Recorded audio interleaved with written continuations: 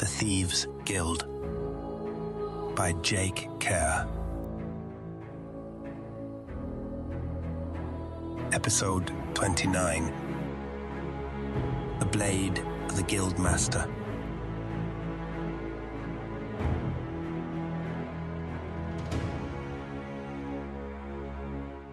The first meeting of the Thieves Guild captains under their new Guildmaster was not going well, and Mela couldn't quite blame them. Raylan was racing off to deal with Karch and couldn't attend, and without him there, the captains were left with nothing but stories of his irresponsibility.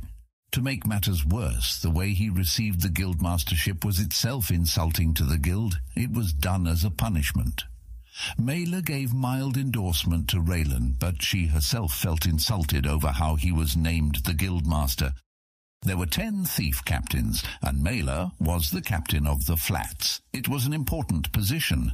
Not only did many thieves live in the Flats, but the night tower at the edge of the district was her responsibility. She was the critical person responsible for keeping tabs on the Guild charged with eradicating thieves. Deputy Guildmaster Allard wielded his influence well, however, and as the meeting wound down, everyone was at least begrudgingly accepting of Raylan's new role as their Guildmaster. Mela found the entire proceeding amusing. She considered Raylan as nothing more than a figurehead, and arguing over him pointless. The real Guildmaster was Allard. Allard moved on to the practical matter of the unstable political situation in Ness, specifically the threat to the city by the potential assassination of Polo, the Guildmaster Harvest. Allard stood at the end of a long, rough-hewn wooden table near the very top of the ancient tower. There were 5 men on one side and 4 men and 1 woman on the other. Rafe sat at the opposite side from Allard. Callias, you will need to get to Polo and warn him about the assassination risk. He is well defended against a known enemy, but he doesn't know what he faces in an Outlander. Also, if he were to stop the Outlander, Larson could still win if Polo were to inadvertently rally the city to Sax and Larson's sides, due to a collective hatred of the Outlanders. Mela had anticipated that Callias would get the job as he was captain of the Harvest District, but she had serious doubts about him. He was old and well-liked by everyone. The late Guildmaster Pietro had named Callias as a captain many years earlier, but managing the mood of the Harvest Guild members was one thing.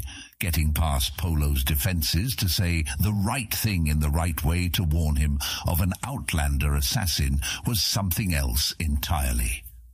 Mela wanted the mission for the simple reason that she felt she was the only one in the Guild who could actually succeed at it. Knowing that she would never be given the job as long as she was captain of the Flats, Mela decided to use a bit of Guild knowledge that Pietro had taught her in a history lesson before he had died. "Isn't that the job for the Blade of the Guildmaster?" Mela asked. Every face at the table turned to her. "What are you talking about, Mela?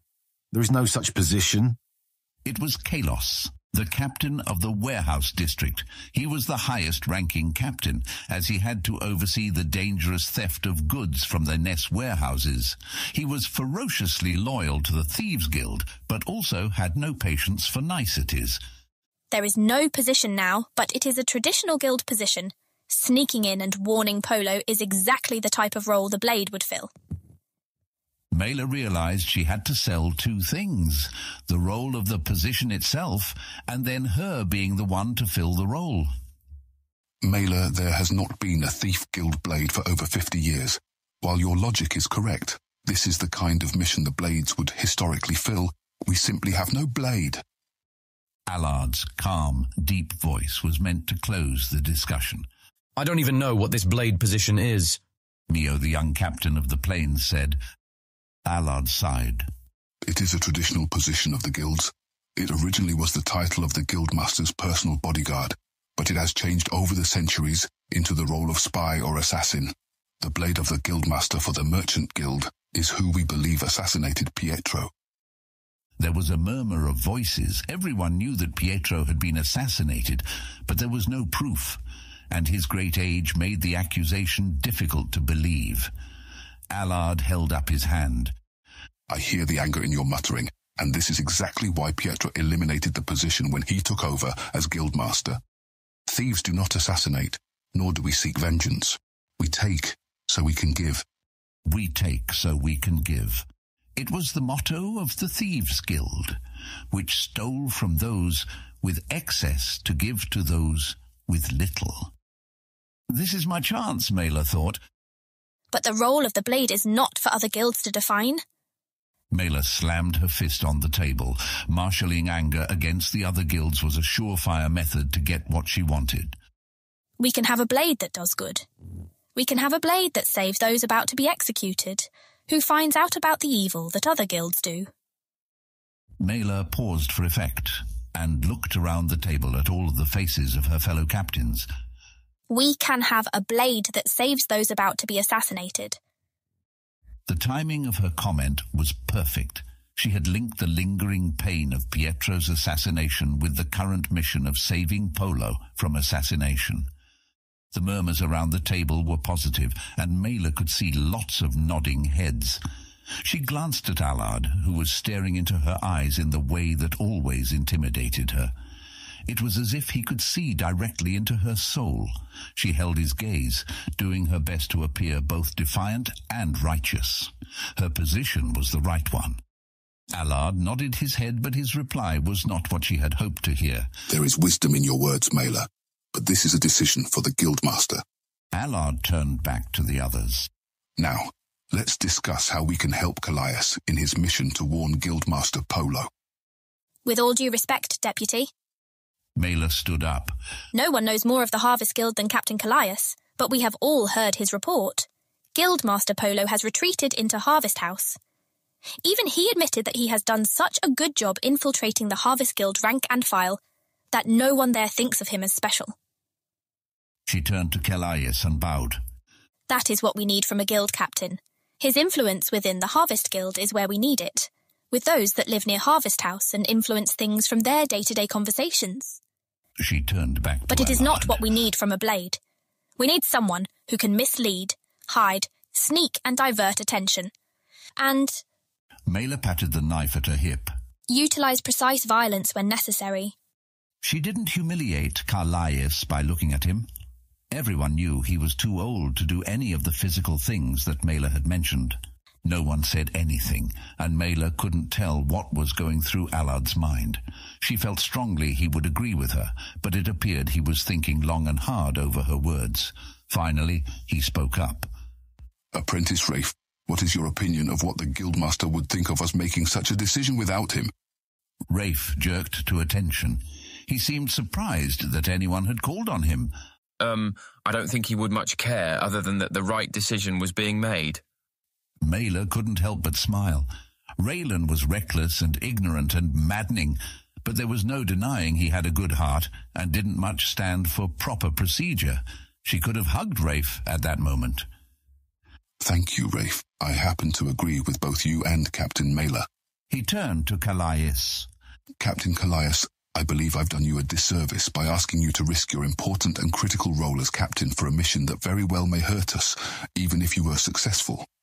Allard crossed his arms and looked out at everyone. So the question before us is who shall we name to this temporary position of Blade, with the knowledge that this will be a temporary assignment until the Guildmaster returns? Give it to Mela. She obviously wants it. The speaker was Rogers, the captain of the Lower Triangle, and his voice was full of sarcasm and unspoken criticism. He didn't like Mela, and she could never figure out why. The Lower Triangle bordered the flats, and so she and Rogers had to work together fairly often, but he was always dismissive, if not insulting. To Mela's concern, Cood, the captain of the Old Quarter, cleared his throat to get attention in preparation for speaking. Cood was the only other captain who didn't like Mela. He was very powerful in his role as captain of the Old Quarter. His job was more bureaucratic than the other captains. He was to make sure that the Old Quarter ran well like a proper city, while also remaining outside the attention of the city across the river. Mela had spurned his romantic interest, and he did not take it well, which led to his constant criticism of her. Before Cood could say anything, however, Allard's booming voice filled the room. An excellent idea, Captain Rogers. We will make Mela our temporary guild blade. Allard uncrossed his arms and softened his voice. Unfortunately, your good idea has increased your responsibility. We have no time to find a new captain of the flats, so I will add that to your duties until the Guildmaster returns. Mela admired Allard's political cunning. Cood gave up, knowing anything he said would be dismissed. Beyond shutting down Cood, Allard had also dismissed the criticism of Mela implied in Rogers' tone of voice, while making Rogers feel more important by giving him additional responsibilities, and he did it by taking the responsibility away from Mela. To everyone in the room, Allard had just punished Mela and rewarded Rogers. Meanwhile, Mela was left with a position that never existed, and may not exist upon the Guildmaster Raylan's return. It was hard to suppress her smile. Mela had no intention of failing in her mission, and she had no intention of becoming a captain again. She was and forever would be the blade of the Guildmaster.